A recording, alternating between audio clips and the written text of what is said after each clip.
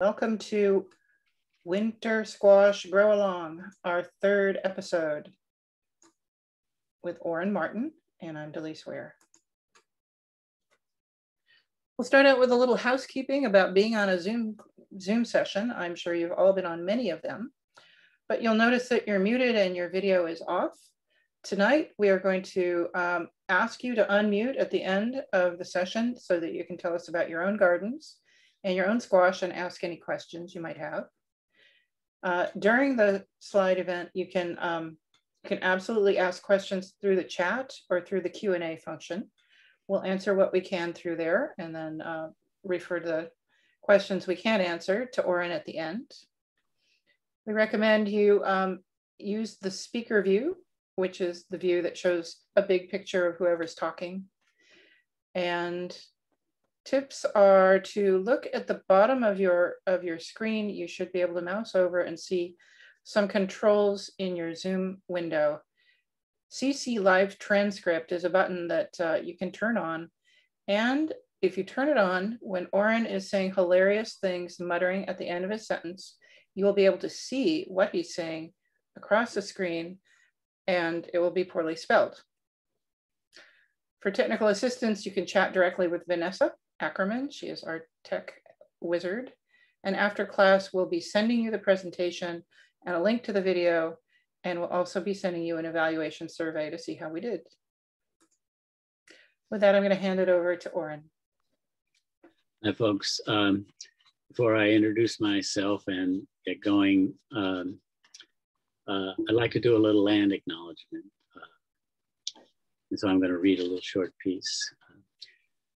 UCSC, as well as CASFIS, the Center for Agroecology and Sustainable Food Systems, and other organizations across the campus have authored a land acknowledgement statement regarding the unceded lands of the Amamutsun tribal band. Their ancestors walked and tended this land going back some 8,000 to 10,000 years, truly First Peoples. These statements are commonly read at the outset of public presentations. You can read ours online, or I believe you click the blue at the base of the slide here. And it is good as far as it goes. But there's a risk with such statements, the fear that they will become rote, mechanical, thus hollow, you know, a bit like the Pledge of Allegiance and sometimes grace before a meal. So I'm going to go off script a bit here. Yes, we are intruders occupying the unceded tribal lands of the Amamutsun tribal band. So remember, at best, we are guests here. And also remember to walk, talk, and act accordingly, humbly and go lightly. And here are two quotes regarding the foundation of Mutsun culture and their worldview. Quote number one, there is no natural hierarchy in our culture that categorizes plants, animals, minerals, or humans as being above one another, unquote. Quote two, the Creator placed the Mutsun in our homeland, these lands, as protectors and stewards of the land, waters, plants, and other creatures of this place. The Creator blessed the Amamutsun with a mild, beautiful climate, bountiful foods from both land and sea, and a landscape that even today is considered among the most beautiful in the world, unquote. So it's my hope that we here at the UCSC Farm and Garden can treat the land and the soil under it respectfully, as the Amamutsun did and still do today. They are in the process of trying to relearn and practice once again their ecological management of the landscape here. And I might add, I had a former intern who went to get a master's at Berkeley, and now she's doing a PhD. And one of the things, her question, as it were, is how did the native peoples of the state of California manage their forests, and what are extracts we can draw from that in modern times to help us manage forests better as the climate changes? Okay, next slide. Okay, you got my bona fides, as it were, on the left here. But what I want you to focus on is, look at that guy. He's hoeing garlic. Nice garlic crop, yeah. Nice guy, that's me.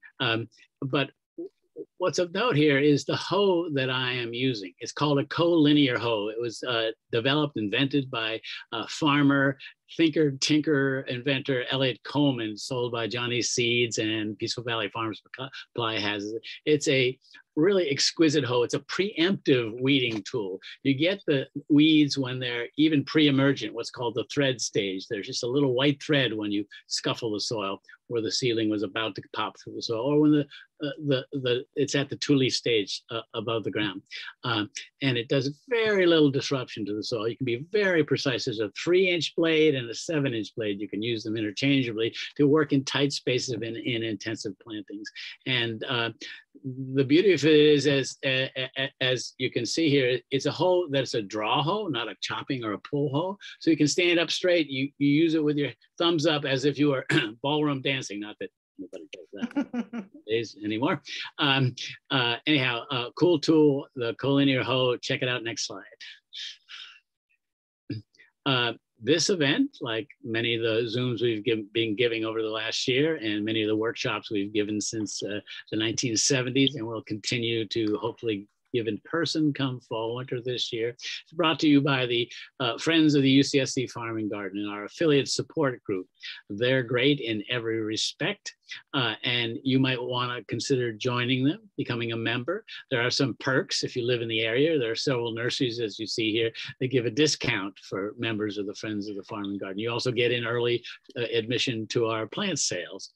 And we have a quarterly newsletter chock full of horticultural information and other events, related events that are happening or upcoming. And more than that, if you join the Friends of the Farm and Garden, you will be supporting me, not just me, my colleagues and I, who are lifelong, we are servants of the season and the morning's early light. We teach the next generation how to farm organically. So consider it. Next slide. Okay, I'm going to talk about a grow along. We are doing an experiment here. This is our third in a series of classes following a single crop. The idea was to make the experience for you a virtual version of actually working in the garden over the course of a growing season. So it's intended to be a dialogue, a back and forth conversation, not a one-sided conversation. And we look forward to having you supporting each other and us learning from you and finding out what's going on with your garden, especially today, because we've passed the point where we're just getting started and our plants should be growing and in the ground now. And here's where we are in the grow along. We're on today's class. We're going to talk about watering, feeding, training, a little bit about pest protection, pollination, and what is going on with you guys. We're going to also preemptively, September 10th, Orin is not able to join us. So we're going to talk about harvest and things that can happen late season briefly, and then we'll have an optional class without Orin where we can just ourselves if so inclined. So that's what's happening there. Okay, let's do a little check-in here. And the dog ate my homework, it's always usable. Let's focus on the first thing here. You may or may not have done this, but it's something you want to do at the outset on any piece of ground when you're, one of the many things you would do to kind of check out a piece of ground. Let's do a percolation test, commonly called a perk test. Simply dig a hole about 12 by 12, fill it with water, let it drain, and then come back and fill it again. It should drain within 3 or 4 hours, certainly overnight. If not, you've got a problem. You've got a serious drainage problem. And what can you do? What you can do is engage in good soil practices, and that's kind of at the confluence of tillage, digging or plowing, and cover crops and compost. And this is not a quick fix. This is a long-term process. But even in the most wretched of soils, I would say conservatively, within 3 to 5 years, you could have a fairly deep, fertile soil that will drain well and grow good crops. It is especially important to have good drainage with winter squash. They are very sensitive to wet feet. And it's good to have good drainage. If you pass the perk test, as it were, that means your soil structure is good. You may have a sand, silt, or clay. You've got what you've got. You can't change it. Don't try. That's your soil texture. But your soil structure is something that you can maintain if it's good, or improve if it's poor, or you could even mess up and degrade it, but don't do that. So in an idealized soil with good structure, only half of the space in the soil is occupied by the solids. That would be the mineral component in the compost. The rest is pore spaces, or the gaps between the solids. The better your soil structure, the better your drainage, the better off you are as a result of cumulative good practices. The more pore space you have, air and water occupy pore space. So you'll have more water, you have more air. Air with its vital oxygen for root growth and microbial respiration. Water, well, hey, water is the pulse of the planet, obviously necessary for plant growth. And also nutrients get into plant dissolved in water like that. So good soil practices yield good drainage, but beyond that, good structure and a good reservoir for water and air. The adage about good soil and good soil with good organic matter compost, or adding compost to your soil, is that compost is a drought buster. It really is a sponge and holds water. And then let's just take a sec here and talk about at this juncture in the season, if you either direct seeded or transplanted in May, early June, you should have pretty good plant establishment, vegetative plant establishment by now. At the farm, we have plants that are at full canopy, anywhere from 2 feet to 4 feet across. And the anywhere from 2 to 4 feet is basically a function of, is it a long vining type with big fruit, or is it a short bush type, say delicata with smaller fruit like that? But you should have pretty good, almost full plant canopy establishment. And then comes tendrils or runners, and squashes usually send one in each direction, 180 degrees, long runners or proportionally long runners as per the size of the plant fruit. And then they'll make offsets off that, and then they'll go to flowering. We're just starting, here we are, July the 7th, right? Just starting to get some flowers on our well-established squash in the field at the farm. Then comes hopefully pollination of fruit set. We'll get to that in a minute. Okay, next slide. Watering in a drought. We here in California specifically, Western United States, are in a drought, a multi-year drought. But the way I look at it is California is always in a water shortage. If you look at where our water accumulates the most, it's the north part of the state. And where have we developed the most? The mid and the south part of the state. So it's about taking water from the north and shipping it, as it were, to the south. And in the best of times, this has worked for the better part of a century. In the present time and going forward, I don't know. So as I said, the best thing you can do is to improve the organic matter content of your soil in terms of water holding capacity with compost and cover crops. Mulch is really great, especially with winter squash. It's just really, when we started using a wood chip mulch at the Chadwick Garden on our fruit trees 30-something years ago, we were able to reduce the amount of waterings we did by almost 1/2.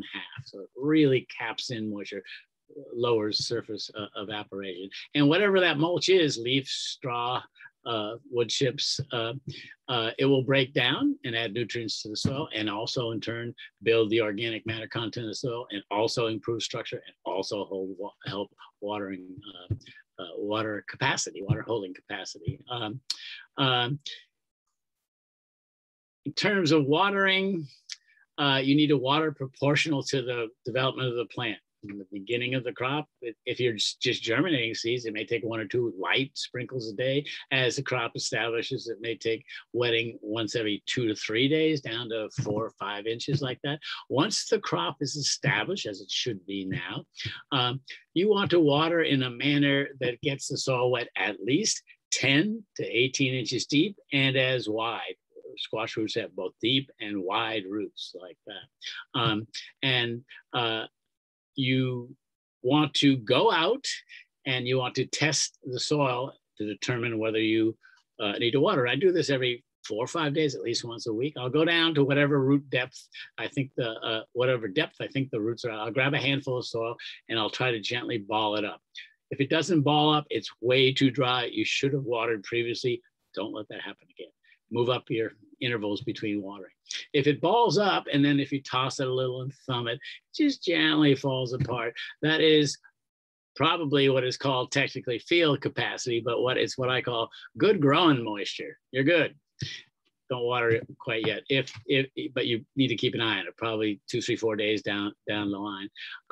We water our squashes about once a week. If it gets inordinately hot, we'll do it more frequently.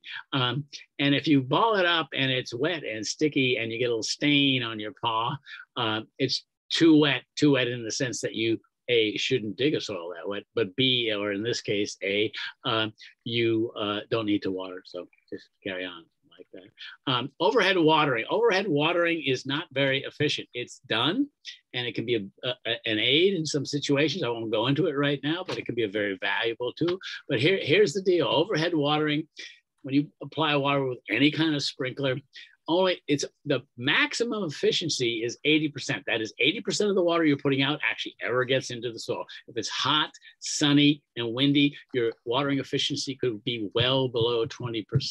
It just goes off in the vapors, as it were, like that. So that's one of the perils of overhead watering. Drip tape or T-tape, as used on farms, inline drip, are much more efficient. Your efficiency approaches 100%.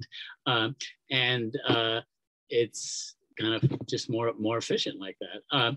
The other thing is that overhead watering, in this case with winter squash and in plants in general, not all plants, can injure leaves and also cause leaf diseases. In the case of winter squash, your two principal diseases are the two types of mildew, powdery and downy, and they've got you coming and going, as it were. The downy mildew happens when it's cool and wet, early in the season, or if you live on the coast, if it's foggy in the summer, throughout the season. The powdery mildew likes warm and humid and a little drier, but mildew is a big problem, and overhead watering exacerbates it. So there you go. And it's possible if you just have a small garden of a couple plants, you can definitely hand water. You see the slide on the bottom here. Watering early in the day so the foliage can dry out as quick as possible at the beginning of a warm day is probably your best prescription. And it is important to get water into soil and get water up into the plant. Photosynthesis does not proceed unless there's adequate water in the leaf, and you get it there by watering early in the day so the plant can take advantage of warm sunny days, photosynthesize, make sugars, and grow like that. So that's okay. We could probably move on now. Oh, the wilting thing. You go out in the middle of the afternoon, it's 78, 82, 84 degrees, whatever. And your squash leaves are huge squash leaves, are just wilting down. You freak out and you go to water. Maybe yes, maybe no. What's happening is the plant, and plants do this, if it's hot and they're transpiring and losing a lot of moisture, they close the stomates, the tiny stomatic opening on the bottom of microscopic openings on the bottom of the leaf, so they don't lose any more water, and they, as a consequence, wilt. Now you should check the soil. If the soil is dry, then water. But if it's not, it's just this shutdown, a self-defense mechanism for the plant. One of the problems with that is, especially if it's water stress caused, is that when the plant closes its stomata, these microscopic openings on the underside of the plant, they can no longer take in carbon dioxide from the atmosphere. Carbon dioxide from the atmosphere, water from the soil, broken apart with sunlight energy, recombined into carbohydrates by the plant via photosynthesis is what grows the plant.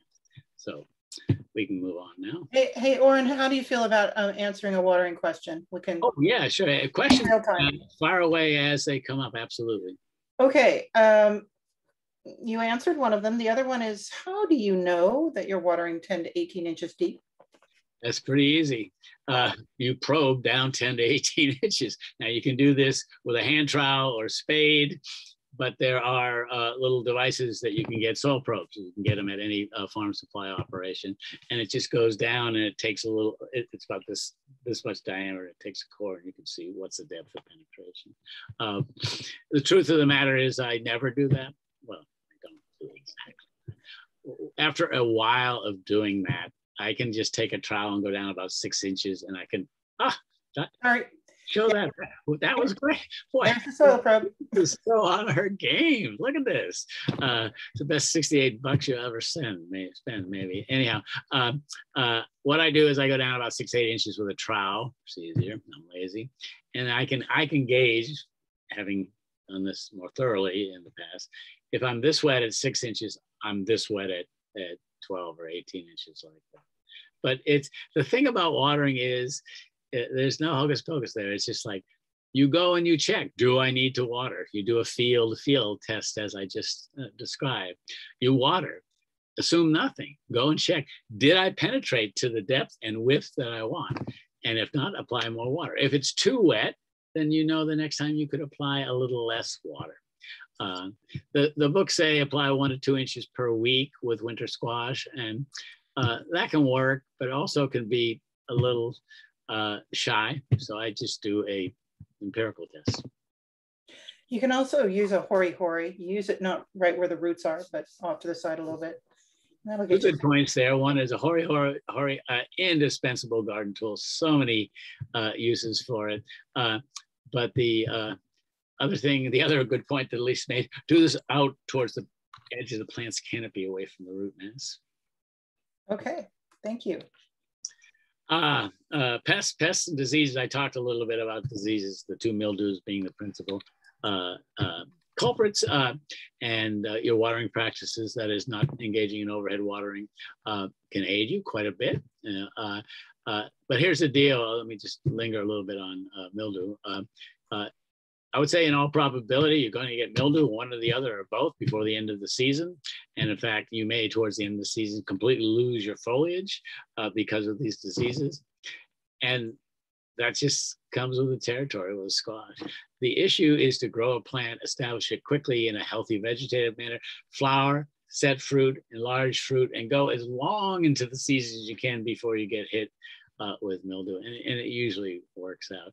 Up along the coast here, between Santa Cruz and Half Moon Bay, have a big pumpkin fest going on in the fall, and there's just acres and acres and acres of pumpkins. And by the time, and it's very foggy on the coast, and by the time you get to September prior to harvest, you can see those pumpkins ripening in the field because the foliage is gone from because of mildew. Oh, because I'm mentioning pumpkins here, I'm going to hold up a piece of art that my wife did. She's an artist. She does okay, let me unshare for a second so we can all see it. intaglio copper plate etchings. So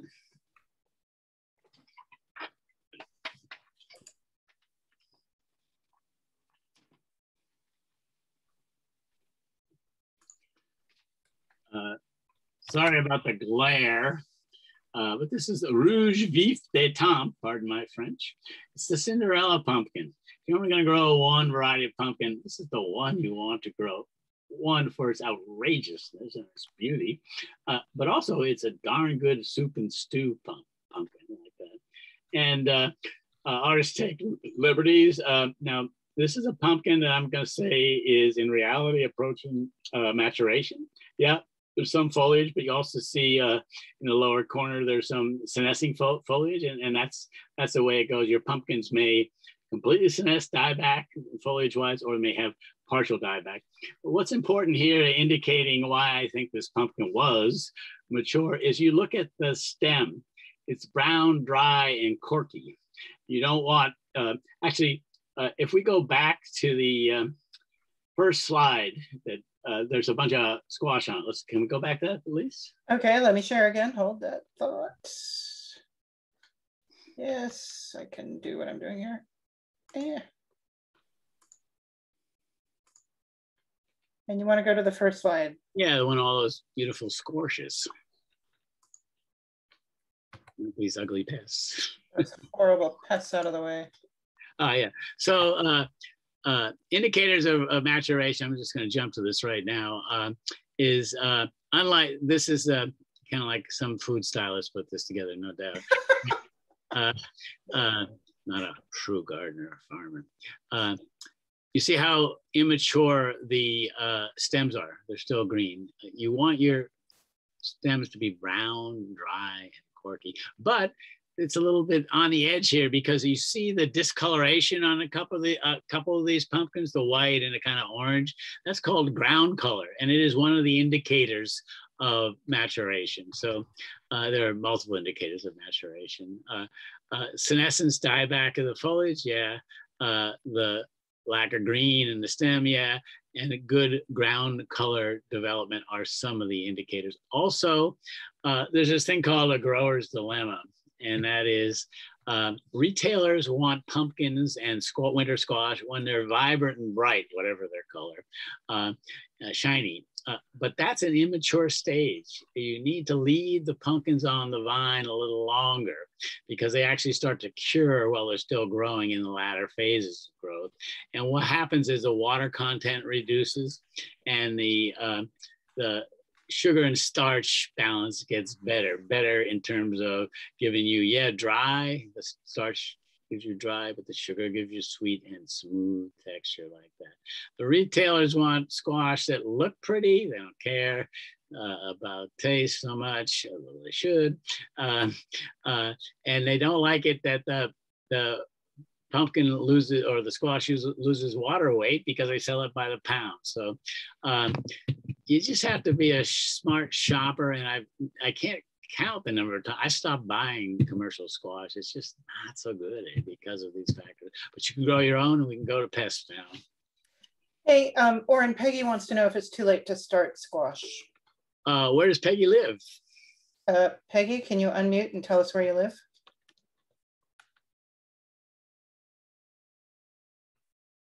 I asked her, but I haven't heard back in the chat. San Jose. Thank you, Peggy. You know,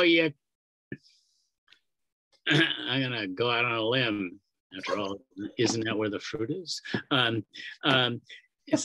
You could. It's a tad bit late, but you could. If you could get a transplant and put it in the ground from the nursery now, that would be quite a bit better. I could pretty much assure you it mature. You live in California. You live in one of the coastal valleys where it's warm and dry in the summer. We used to get rain in the winter, but our summer often persists well into October, even beyond. So, it's the 7th of June, July, August, September, October. You might be able to squeak it in. Look for two things. Look for varieties that are small fruited, delicata, sweet dumpling, acorn, like that, and don't go growing the Tahitian melon squash, which is 2.5 feet long, and will take over your neighborhood. Look for early maturing. Look at the days to maturity. You'd like under 100 days, 90 to 100 days, like that. Give it a shot and report back. Great. All right, pests it is. Oh, pests, right. This is beautiful in a sense. This is a squash bug. And what do you do if you have squash bugs? Oh, it's easy. You squash them. Let me just say that winter squash is not a particularly pest or a prone crop, and yet there are some. We'll go over them a little bit here. And there's not a heck of a lot you can do organically. It's a few tricks, but not a lot. Again, the issue is always to establish a positive plant approach. Establish a good vegetative plant early. Most of these insects will either chew or suck leaves. And as the squash plant matures, the leaf gets tougher, thicker, more bristly, and it's less attractive. And you usually have more problems when the plant is establishing when the foliage is more succulent and yummy to them, like that.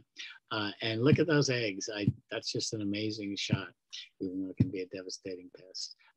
Hey, Orin, earlier, were you talking about something called ground color when you were talking about red? Yeah, I was. Wherever the squash sits on the ground, excluded from the light, as it approaches maturation, you don't see this until you harvest it and you look at the underside. Now, it may be the squash don't always sit like this. They sit every which way they can, like that. Well, whatever's on the bottom will often develop often a really nice kind of autumnal orange or yellow, and sometimes a white.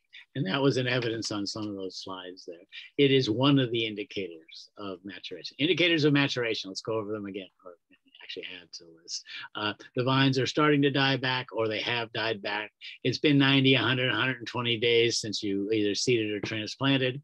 You take your sharp thumbnail and you scratch the rind, and you shouldn't be able to penetrate it much. The rind is hard, and that's going to contribute to good storage like that. With pumpkins, there are people who can bonk them, and they can tell by the hollow sound, ripe or not ripe. I am not in that subset of the human species, but it's a skill you might develop if you know a pumpkin farmer somewhere nearby. Okay, so let's go to the next slide. Here's the usual suspects with squash. Squash bugs, as I said, and the squash vine borer. Let me also say, here in Santa Cruz, we occasionally have some problems with the squash bug, but not a lot. And I'm not sure if I've actually ever seen a squash vine borer. They can be a problem in some areas, particularly in the upper Midwest. They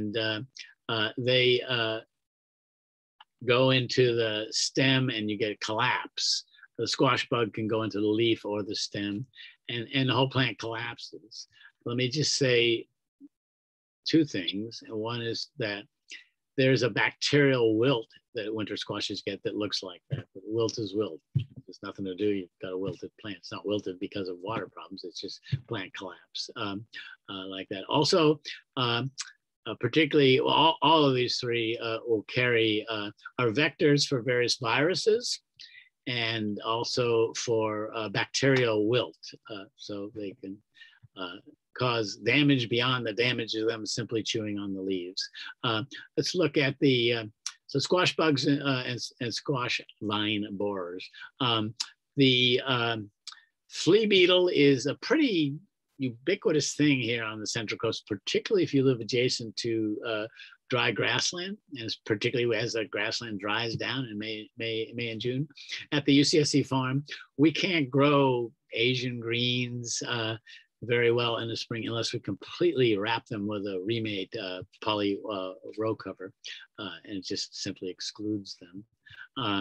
And then the flea beetle is just seasonal. It's usually a problem for a period of time, May into June, and it tapers off. I might also add that they really like eggplant leaves too. So let's go to the shot of the cucumber beetle, the Diabrotica beetle, yeah. The cucumber beetle, sometimes called the Diabrotica beetle. Let me also say that UC Davis, these websites are excellent for explaining what the pest is, its life cycle, and what you can do. They sometimes give organic recommendations, not always. So the cucumber beetle, I think the Central Coast is ground zero of California for cucumber beetles, and they've been on the rise. They're a problem more on cucumbers, hence the name, than they are on winter squash, but they can be a problem. And they also really like any white flowers. So if you're trying to grow white cosmos or white dahlias, they chew on the petals. And then they crap on them too. Really bad. Okay, and it comes in two forms, as you see here. One is called the 12-spotted Western cucumber beetle, and the other one has a different design to it like that. The issue is, again, protecting the plants when they're young, getting good establishment. There are pheromone trap lures for the squash borer. Like I said, I've never seen any, never had a problem, never used them. The idea of biodiversity, fostering biodiversity, growing a diversity of plants in a very thick canopy to attract what I call the 3 Ps, pollinators, native and non-native. I'll get to pollination in a minute, and predators and parasitoids. That's just 2 groupings for beneficial insects. These are insects that can predate on detrimental insects, and their effect in a well-managed, biodiverse, even backyard garden or farm is considerable. And pretty much any member of the sunflower or the daisy family, the Asteraceae family, which is the largest dicotyledonous plant family on the planet. There are 25,000 to 30,000 species. is a huge attractant of beneficials. Yarrow is a particularly good one, and a beautiful fresh and dried flower. A good combination, and it works out pretty cool, is to just lightly grow sunflowers in your winter squash patch. And they're very good at attracting Apis mellifera, the European honeybee. But it could be bees, native bees, non-native bees, bumblebees. There's even a squash bee. It's a great example of coevolution. Okay, let's move on. Yeah, there are nasturtiums as an example of a trap crop. I mentioned the floating row fabric covers. You see one on the right. Oh my goodness, this is the dreaded Colorado potato beetle on a patch of potatoes. This must be east of the Rockies, because thankfully, the Colorado potato beetle hasn't figured out how to scale the Rockies yet. I imagine it's just a matter of time before it hitchhikes a ride and gets out here. But any type of insect that you want to keep off foliage, this floating row cover stuff, commonly the brand name is Rime, is excellent. Point made here at the bottom of the slide, this will prevent pollinators from getting in, so you should take it off around the time of flowering, and or you can hand pollinate. Reflective mulch, I've just used it a little. It's actually a growing trend in orchards, and they were using it down in the Pajaro Valley in Watsonville here because it's pretty cool and foggy here, to get some light bounce back into the canopy to get more heat and more sugar development on fruits in this case, but it works well on peppers and tomatoes as well. How it works with the insects, it's kind of disoriented, kind of like they went to the pub and had 3 Guinnesses and they have 2 close together and they just get totally disoriented. Okay, move on. Let's see. Squashes, winter squashes in this case, have 2 different types of flowers on the same plant. They're called monoecious. Mon meaning one or solo. Eicious coming from oikos in Greek meaning house. So male and female flowers on the same plant. And on the left, you have a male, well, actually on the right of the slide, you have a nice profile on of a male flower on the left and a female flower on the right. The males flower first and in a much greater abundance than the females. The males carry pollen on their stamen, and if you look at the circle on the left slide here, you'll see the stamen with pollen on it. If you, on a warm day, just dab your finger on it, it should be sticky. The female flowers are more squat and broad, and they already come, as you see on the far right here, with a little nub and fruit. Now, if the female flower gets pollinated by the pollen from the male flower, that squash will continue to grow and enlarge. If not, it'll shrivel and die. So you want to keep an eye on your squash plants as they bloom. And note, is there winged insect activity, bees particularly? Are you setting fruit?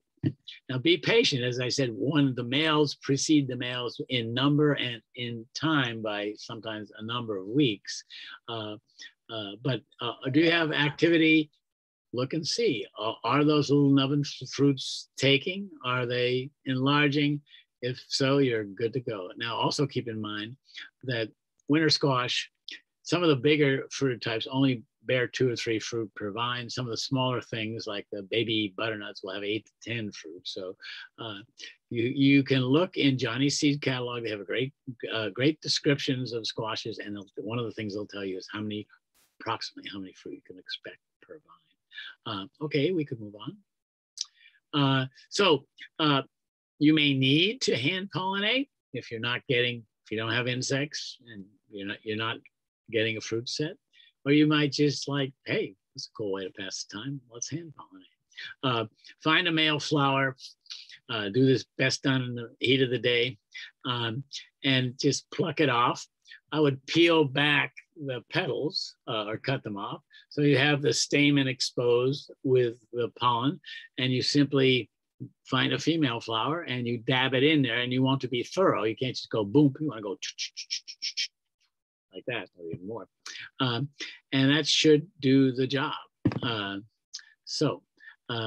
Check it out, try it out. Next. Oh, look, something like that. There you go. Next. So Orin, why and when would you do hand pollination? Why would I do it? I would do it if I was a plant breeder, but I'm not, so I don't. I would do it if I noticed that I didn't have fruit set, and I would do it. Again, I advise patience with squash. The first few female flowers may not get pollinated, but just keep an eye on them over at this time of year, going forward into August. Certainly by mid-August, you should have fruit set. If it ain't happening, you can be at the ready. So urban situations where there aren't a lot of pollinators. Yeah. Where there's it's a problem because they're kind of starting and then dropping off. Yeah, although there's a lot of emerging research that's showing that a lot of urban gardens, particularly community gardens, are really biodiverse and rich with pollinators. But yeah, that might be an instance. Yeah. Or like you say, because you want to save seed. But if you want to save seed, I mean, if you're a plant breeder and you're trying to develop a new variety, which is way beyond the scope of this talk and our capabilities. And if you do that, you need to exclude, you just need to be growing one variety, and you need to get your pollen source from another variety that's grown maybe 2 or 3 miles away. And all your neighbors need to grow only one variety. So it's a hard thing to do. Neighborhood movement, yes. So at any rate, okay. Somebody wants to know if all squash flowers are yellow. Geez, good question. Hey, you stumped the chump. Yeah, I think they are. I've never seen another one. Never seen it. I mean, they go from rich orange yellow shades to down to kind of pale yellow, margarine color or something. But I think they are. Okay. I preempted this a little bit, but let's go over. You want to. When I say shiny and vibrant, I know some of these are not the most bright colored things, but it's a relative term. You want to go past that. You have an opportunity to really zone in on squash this year, folks. So watch your squash. Oh, look, and then look how it gets a little dull, loses some luster. That's an indicator of maturation. And you can't scratch the skin, and that's important for storage. Dark, woody, dry, corky, not green and juicy stem. Leave a stem. Stem on an orange, an apple, in this case a winter squash, is important. It's a buffer between the item and the environment and rot organisms getting into that item. It's winter squash in this case. And let me just say that while you generally leave maybe 1 to 2 inch, maybe 3 or 4 inch stem, and you want to cut the fruit off the vine, not yank it. With pumpkins, you want to leave a good 6-8 inch stem. In the pumpkin business, they call it the handle. And pumpkin growers say it's the handle that sells the pumpkin. And there's just a marvelous array of different shapes and sizes. Leave a stem. If you live in California, you just let the vine senesce, and kind of towards the end, you give them one last watering, and you cut water for a couple of weeks before you harvest. If you live where there are frosts, a light frost or two will actually cause sugar development. If you live in the East, even darn Brussels sprouts will be sweet. Things get sweeter as you go into the fall. With cold night temperatures, even a touch of frost, the reaction of the plant is to develop sugar. Sugar lowers the freezing point. So it's the kind of a life insurance or antifreeze like that. The dividend is that we get sweeter carrots, Brussels sprouts, or winter squash in this case. But hard freezes are detrimental to the squash. Could be injured in the field, or it will shorten the storage life like that. Some folks actually do wash their squash off with water and then dry them. I think it's better to towel off the dirt or soil on it before you store them. Okay, next. Hey, Orin, Lily wants to know if you should remove any yellow leaves on the vine. As it's growing, whatever makes you happy. If you get to a tipping point with leaves where they're not functional anymore, you might as well get them out of the scene. And they could be a vector for disease as they kind of dehydrate like that. So yeah, sure. I mean, don't go and defoliate your plants. This is the California cure, as it were. Typically, you cut and you go up and down the coast, you see pumpkins in the field, acres and acres of them. Leave them on the ground. You might turn them once or twice, 10, 14 days, wipe dry and store. And wherever you're storing your pumpkins and or winter squash, you can check them once a month to make sure they're not rotten. The old adage, one rotten apple spoils the barrel, is true with squashes as well, or any storage crop. Next.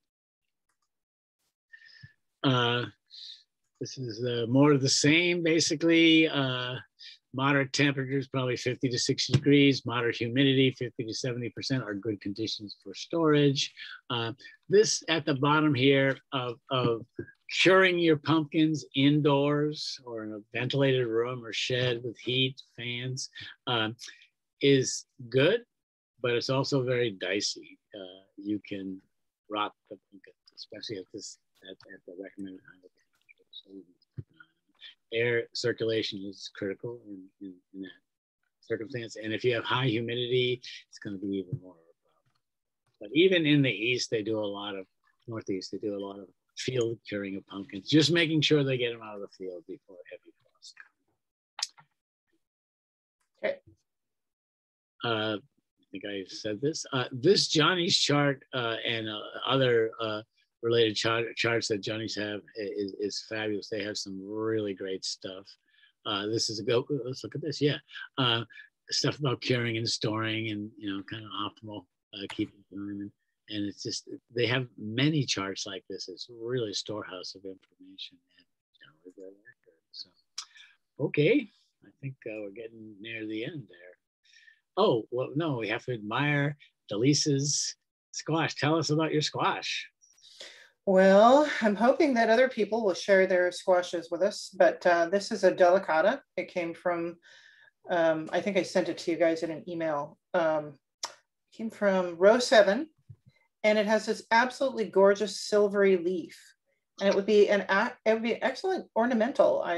Next year I think I'll try it in a container, because I thought I was going to have vines. I've got a middle trellis in the back, and it was going to grow up, but it is in fact a nice little bush, and it's got a lot of fruit, as you can see down here.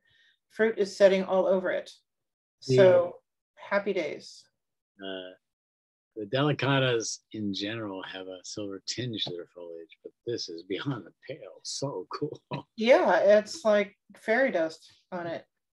And then we got some email from Dara. She's growing kabocha, sugar pie, Cinderella, which is the Rouge de Vif de Temps, and delicata. We will look at her pictures. You've got canopy development, you've got a nice little mulch there, and you've got an enlarging pumpkin of some type.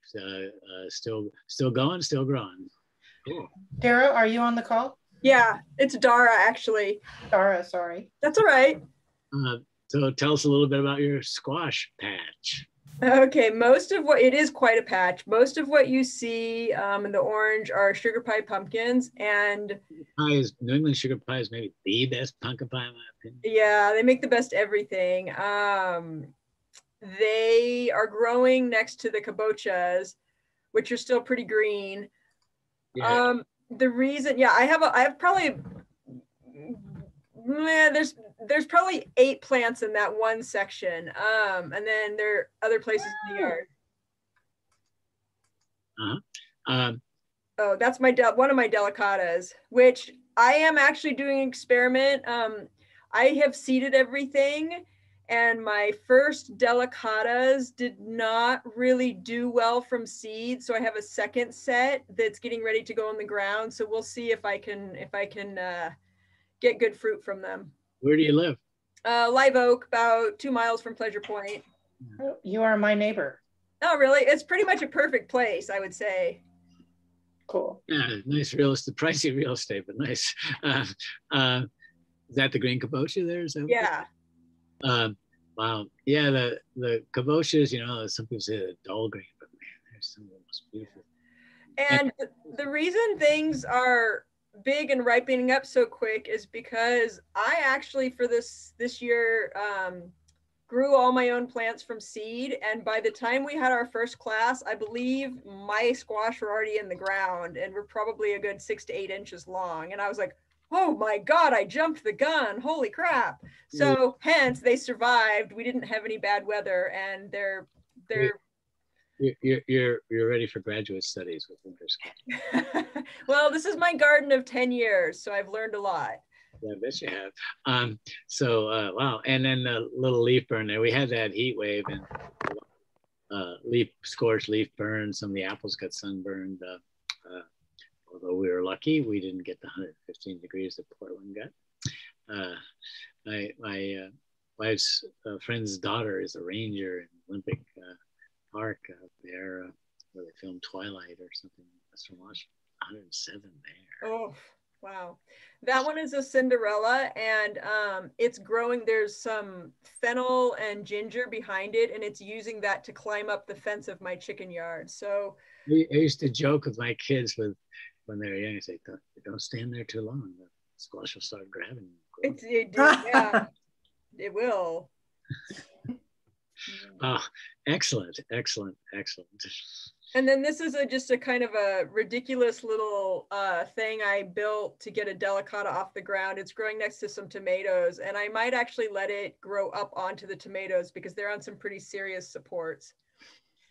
Are you giving it a seat cushion? That's nice. Yeah. That was my reading chair until the squash grew up. Okay. Does anybody else have any pictures to share? The point area, huh? That you can send to us through the chat.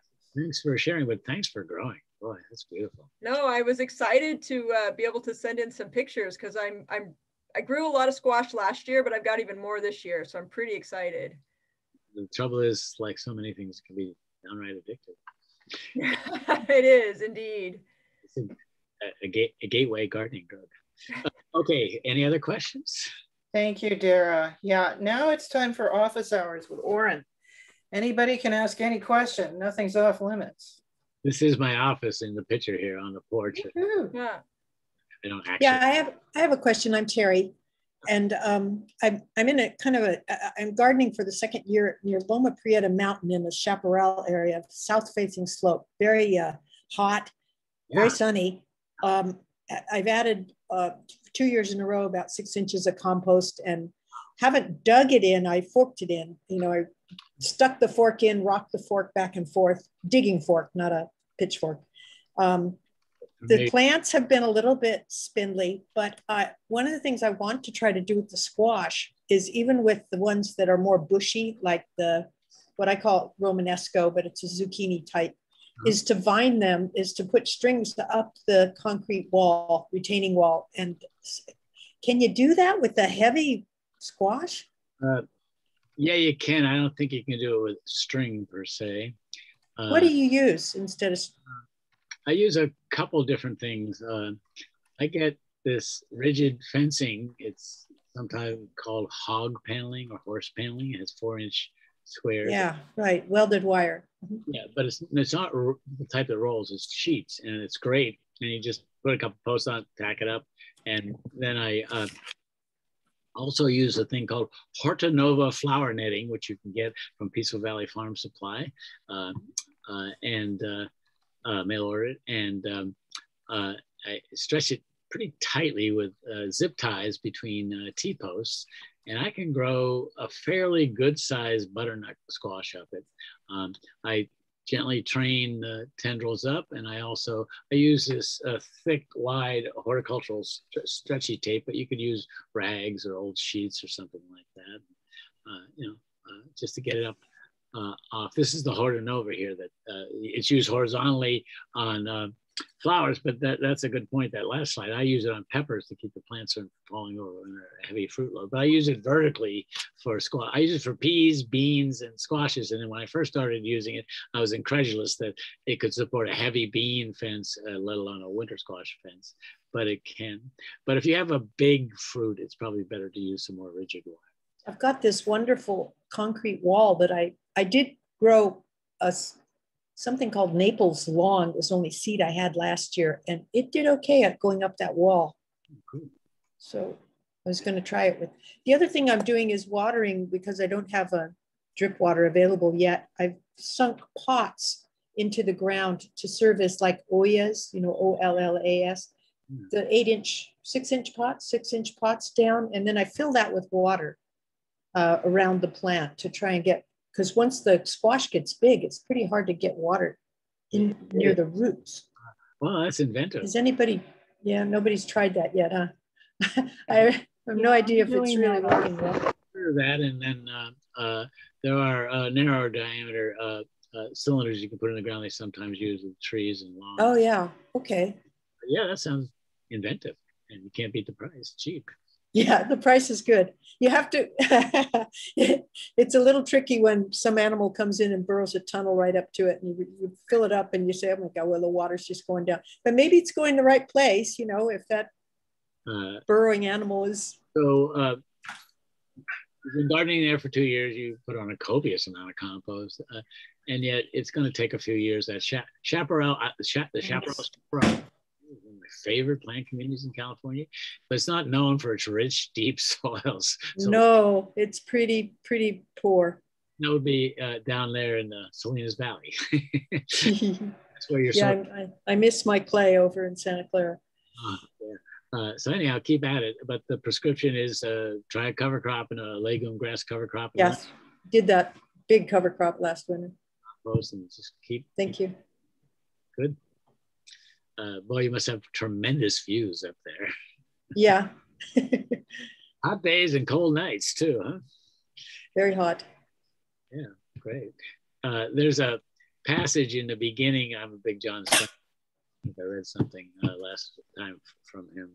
There's a passage in the beginning of his East of Eden describing as a young boy how he viewed the valley, and he viewed the east side, your side, the Pinnacles, as warm and friendly, and the west side, the Santa Lucias, as dark and foreboding. And I've always had the exact opposite. Because I'm from the east and it's lush and green. The Santa Lucia is so warm and inviting. So barren and stark like that. But anyhow, it's kind of God's country, whether you believe in a deity or not up there. Okay. All right. Anybody have any more questions? Yeah, this is Dara again. I have a question actually about strawberries. Sure. I've been growing them for 3 or 4 years now, never very dedicated. And this year I thought, okay, I'm really going to do it right. So I am getting more and better strawberries, but a lot of my strawberries, even though they look really good, they don't really have much flavor. And I'm just wondering if there's something in particular I might do differently. Do you know what the variety is? Good. I used to. I don't right now. We all suffer that syndrome. Yeah, maybe I'm growing the wrong variety. It could be, and it's not the wrong variety. It's the wrong variety for this look. For the yeah, and I bought them bare root 2 years ago at San Lorenzo, and I wrote down what they were, but that information has since been lost. So what in Live Oak, where I'm at, what's a good variety for me? 2 best varieties along the coast here are Albion and Chandler. Okay, I know for sure one of them's an Albion, so that's probably the best berries, and then a Chandler. Albion is more productive, but Chandler is much tastier. Chandler used to be the strawberry to grow. It's kind of fallen out of favor with growers, largely because it's not as productive. It's very good tasting. The other thing with strawberry, I care about the taste. Yeah, that's what we grow them for, right? Well, yeah, I guess my kids will eat anything, even the green ones, but I need it to be perfect. One time when the kids were young, we were up the coast picking lullaby berries, and one of the kids, they're like 5, 6. Why, they sure are crunchy, Mom, Dad. Of course. So the other thing is, you see the extremely raised furrows they grow strawberries on, and it's kind of aids in terms of water and drainage and performance. So raised bed. Okay, well, mine are kind of in a mound right now, but I think I really think it's the variety, and I'm gonna make sure that next year I have. The variety really is a big influencer in terms of taste. Okay, thank you. I'm growing delicious strawberries in live oak. I think they're seascape mostly. Seascape is also another excellent variety. And it's funny. And I'm growing them in straw bales and they're doing really well. Ooh, that's a great idea. Seascape is a good tasting one. I'd like to see pictures of that. You may. Thank you. I will share with you if I can find. Yeah, I know how to find you. Okay, great. Thank you. Delisa's praises a little bit, which is she's actually both literally a master gardener and figuratively a master gardener. She belongs to the group and is a master gardener. But mostly I have the honor and the pleasure to serve on the board of the Friends of the Farm and Garden. And I'm thinking this excellent program. I'm thinking president for life, eh? No, wasn't. Okay. Let's talk about the future. We have some more classes coming up.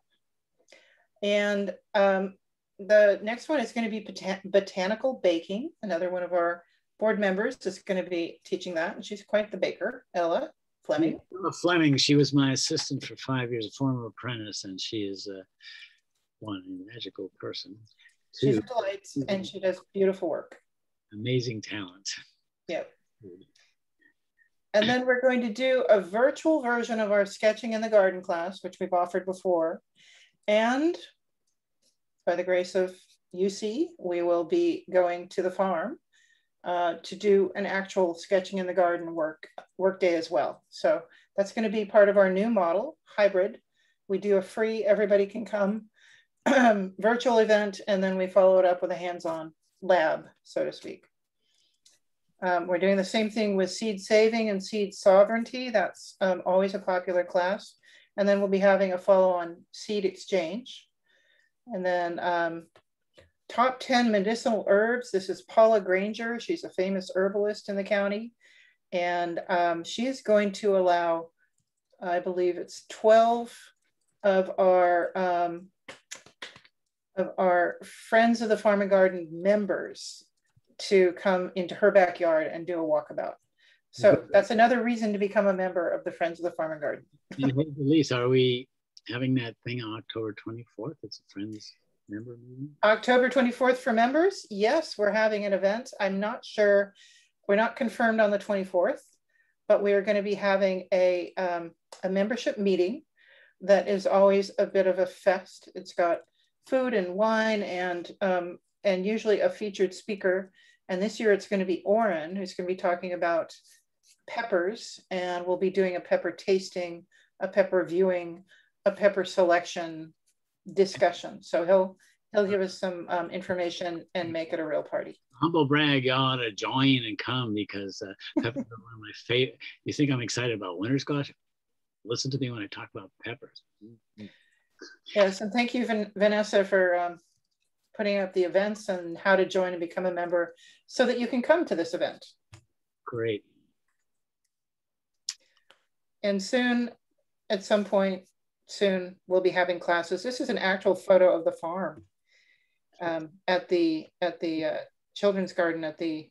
Through the porthole of what is called a spirit nest, this huge... It's a beautiful wood sculpture. It's just gorgeous. Woven down in Big Sur, I believe, by indigenous people and transported to the farm. It's just amazing. Come check it out. The farm's open. It is right on the edge of the Life Lab property that's adjacent to the farm. So we look forward to seeing you there. Yes? I actually, my name's Patricia. I tried to share the hog wire fencing that I used for my squash. I don't know exactly how to share the image with you. You could only share the image if you emailed it to me. Okay.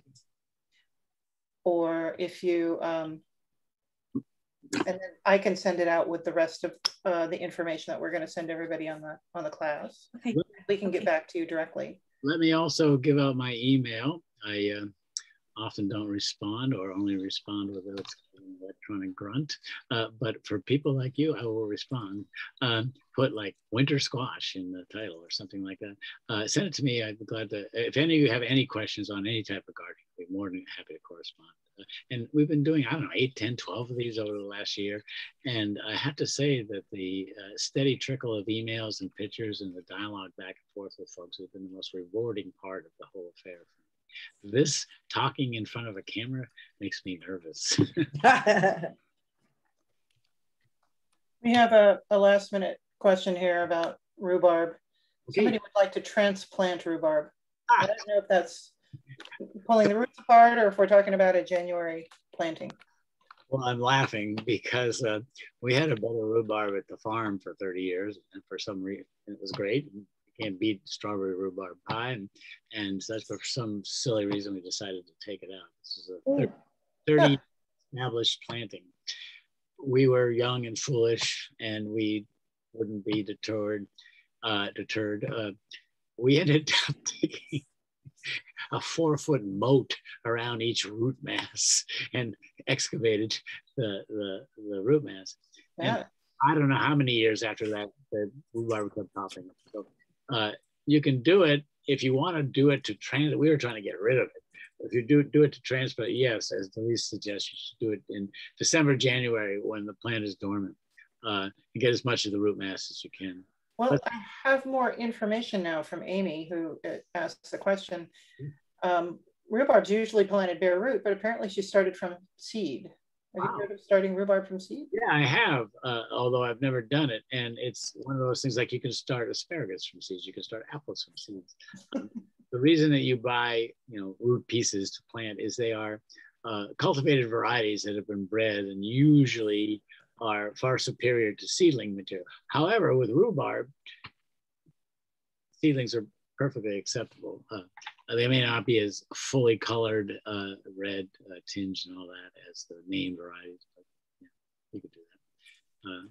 And you'd like to know when to transplant the seed. How big are the seedlings?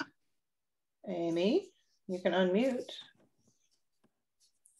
Hi, the seedlings are about 4 inches.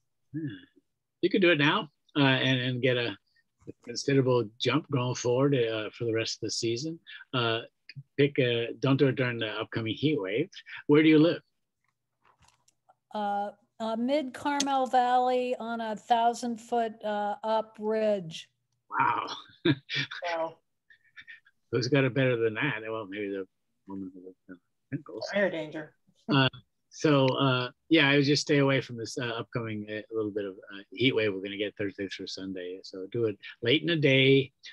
Make sure the soil is moist, both the soil you're moving out of the plant out of and into, and then do it as quickly as you can and water in immediately. If you can provide a little shade for a few days, that would be good too. Cool, thank you. Thank you. All righty, we're going to wrap up now. Thank you everybody for participating. Feel free to send your information or questions that you have to the email addresses that'll come in the follow-up email. orin@ucsc.edu. I'll answer your questions. I look forward to them. Thanks a lot, folks. Yeah, I put it in the chat. You are now exposed to everyone. We'll get 1 million emails. Couple would be nice. And the CASFIS work can't happen without you. So thank you for any donations you want to make to this little link here, which we will now. Sorry, everyone loves me and wants to call me. Vanessa, can you put this link in the chat? So I keep blowing it here.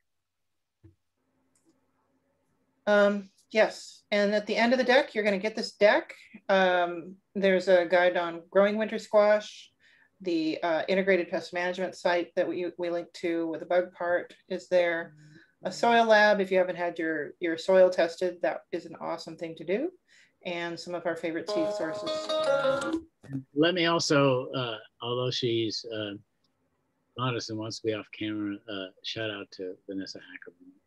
Yay, Vanessa. What her job title is, but needs something done, she can do it. And she's a tech whiz and a great smile and laugh to boot. So thanks, Vanessa. Thank you. All righty, folks. Thank you for coming. And I'll be sending email to everyone who attended this class or any of the earlier ones. And we'll talk about whether we really want to get together in September or just meet for a food exchange in October. We were going to do that in October. So, all right. Take care. Good evening, folks. Thanks a lot. Happy squashing.